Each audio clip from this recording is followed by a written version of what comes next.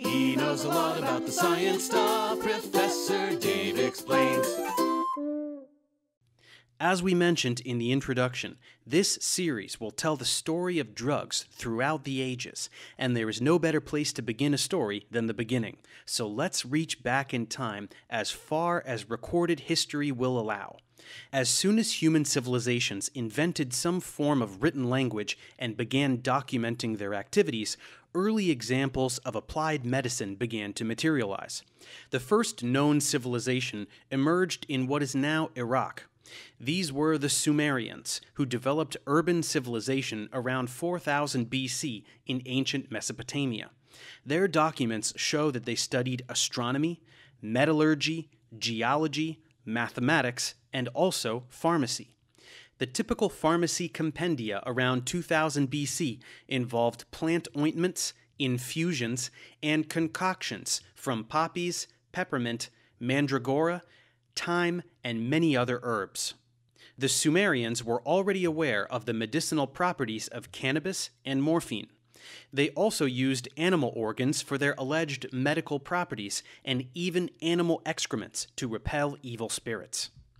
A similar sort of traditional medicine emerged in practically every other organized civilization, and a common thread linked them all. They were all based on the systematic trial and error of all possible natural sources of chemicals available, mostly from the world of plants. The Egyptians left copious logs of their discoveries by way of a Pharmacopeia, which refers to books and other documents containing lists of medicinal drugs, along with their effects and instructions for their usage.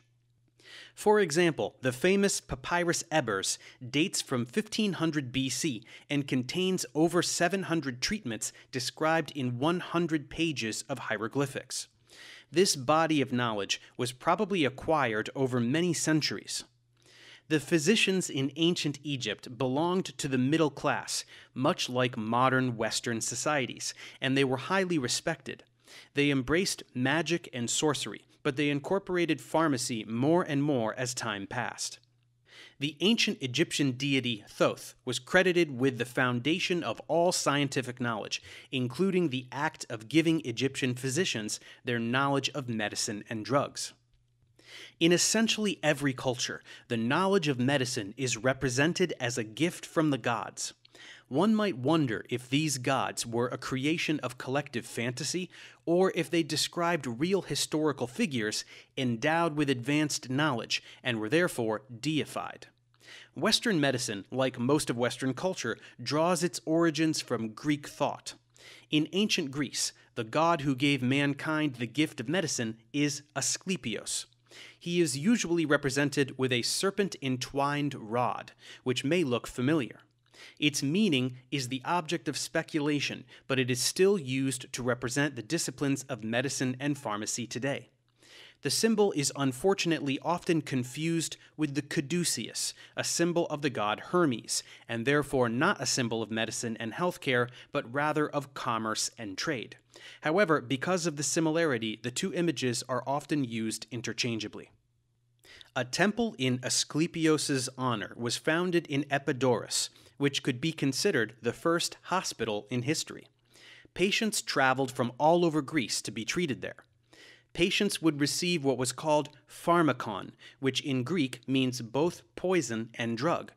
This lack of distinction alludes to one of the most important underlying principles of modern pharmacology, which is that the dose makes the poison.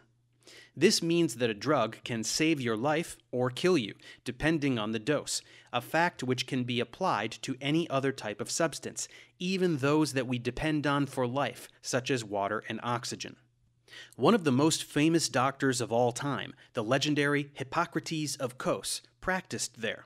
Hippocrates lived from 460 to 370 BC, during the Golden Age of Athens. This was an enlightened era characterized by democracy and freedom of expression. Hippocrates has been seen over the ages as the founder of modern medicine, distinguishing it as a discipline finally free of theology and philosophy. Some of his precepts are used even today. Among his professional principles, primum non nocere, which means first do not harm the patient, is still recognized as a pillar of experimental medicine. Hippocrates was probably the first medical practitioner who believed that diseases are of natural origin and not caused by astrological connections or evil spirits. He supported humorism, which was the theory of the four humors, those being blood, phlegm, yellow bile, and black bile. At the time, disease was thought to be due to an imbalance of these four humors. Although the theory had no true scientific basis, it must be credited as the first attempt to create a foundation upon which to build fact-based medicinal practices. His theory and his practice of medicine are collected in an impressive body of work called the Corpus Hippocraticum, which remained an important reference through the Middle Ages. It was a collection of about 70 medical treatises, originally written in Ionic Greek, probably by his disciples and followers, and later translated into Latin, the official language of science in Europe until the 18th century. In particular, the section called Hippocratic Oath documents the ethics of medical practice and constitutes the most influential section of the Corpus Hippocraticum. In fact, the current laws and guidelines defining good medical practice are derived from the original work of Hippocrates. After his death, the practice of medicine suffered a serious setback, mainly due to political strife in ancient Greece. Hippocrates' work was eventually taken up by the Romans, who adopted the Greek mythological origin of medicine and renamed the god Asclepios as Aesculapius. During the Roman imperial age, the most famous physician was Galen, also of Greek origin, who lived during the 2nd century AD. Born in Pergamon, a Greek colony which is in present-day Turkey, he spent most of his life in Rome, where, thanks to his exceptional knowledge and abilities, he became the personal physician to several emperors, including Marcus Aurelius. Medicine in ancient Rome had regressed, reintroducing elements of divination and mysticism.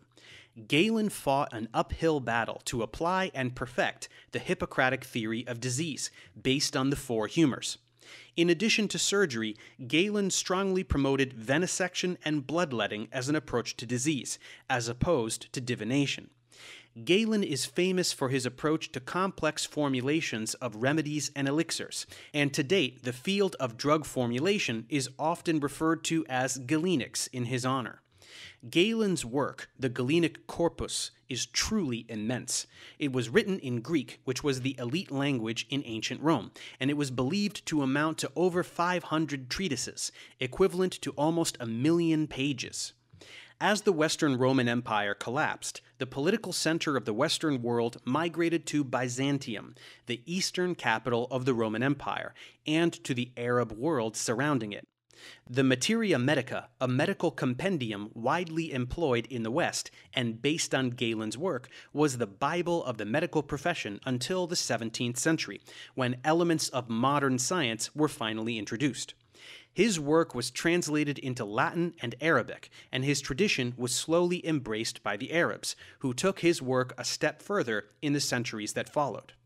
As the Arab world became the center of excellence in medical treatment during this era, let's move forward and learn all about that time period next.